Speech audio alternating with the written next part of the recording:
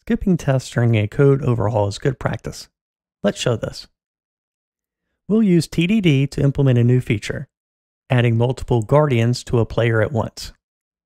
We get into TDD mode with code on the left, tests on the right. We change the existing test to mean singular. Before starting, as a sanity check, run your tests. Add a new test for adding multiple guardians.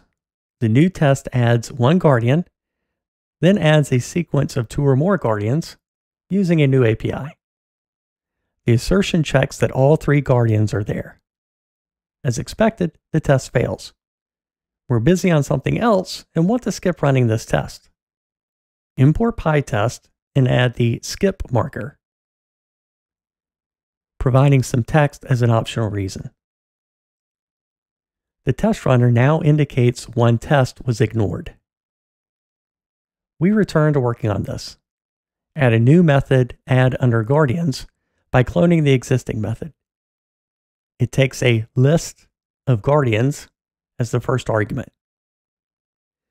The method combines the new list into the instance's existing list. Now we remove the skip marker and clean up the unused imports. The test passes and our feature is implemented. We notice that we're passing in a list of guardians. It should be slightly better as a tuple.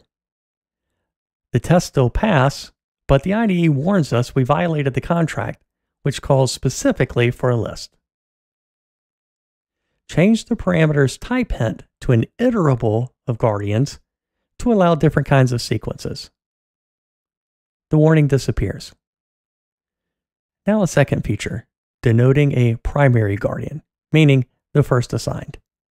Same pattern, write a failing test, mark it with skip, implement, remove skip.